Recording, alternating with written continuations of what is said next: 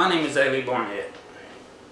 You know, I've had a thought for a couple of days, and I've been working it to see where it would end up at or go to. And see, faith is such an important part in a Christian's life. But my idea was, or the thought was, where would we be without faith? And you know, faith is, I guess first we need to know what faith is. Or according to the dictionary, the faith is confidence or trust in someone or something. Or we could say confidence and trust in God and people. Okay, now let's get a little deeper into this. Okay, if we didn't have faith, then there would be no forgiveness. See, 1 John 9:1 tells us that if we confess our sins, He, God, is faithful and just to forgive us. So if we didn't have faith, then we wouldn't have forgiveness. See, we'd have to believe and have faith in God that He's going to forgive us.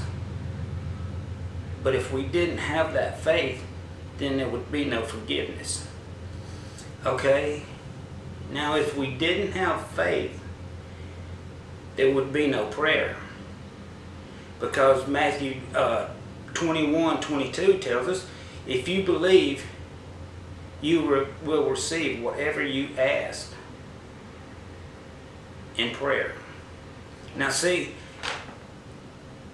believe and faith, even though they're two separate words, are pretty much the same thing. Just faith carries a little more weight than belief does. And we have to have faith that God hears our prayer. And we have to have faith that God's going to answer our prayers. And if we don't have faith, then God don't hear our prayers. And God won't respond to our prayers. And it don't matter if you're praying for financial problems, health problems, family problems, marital problems. If we don't have faith, then none of that prayer we won't receive an answer. But with faith, God answers.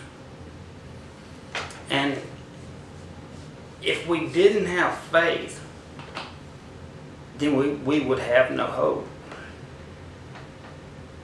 See, Hebrews 11:1 tells us, now faith is the confidence of what we hope for and an assurance of what we have not seen. So faith, we have faith, and it gives us hope. We have faith because we hadn't seen God. We hadn't seen Jesus, but there were still people that were alive. Or when Jesus was alive on earth, and people saw Him, they still didn't believe. And see, it says, it tells us that where we have an advantage, we don't see Him, but yet we believe. And okay, now if we had no faith, then there would be no way we could please God. See, Hebrews 11:6 tells us that without faith it is impossible to please God. So that's just pretty much cut and dry. Without faith, you cannot please God. You can try all you want, but if you don't have faith, then you can't do it. So if you want to please God, have faith. And I guess the last and most important question that I could think of is, without faith, there would be no salvation.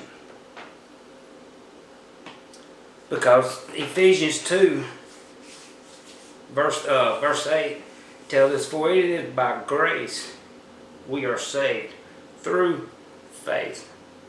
See, it is the mercy of God that we are saved. But first we have to have faith. First we have to believe. So without that belief and without that faith,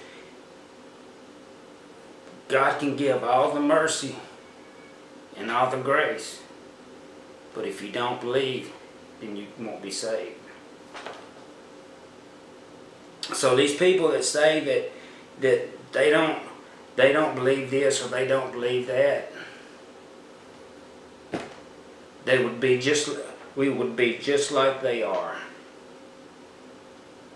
without faith. And where would we be without faith? Nowhere. I'm Ailey Barnett. Remember, keep reading, keep believing, and keep the faith.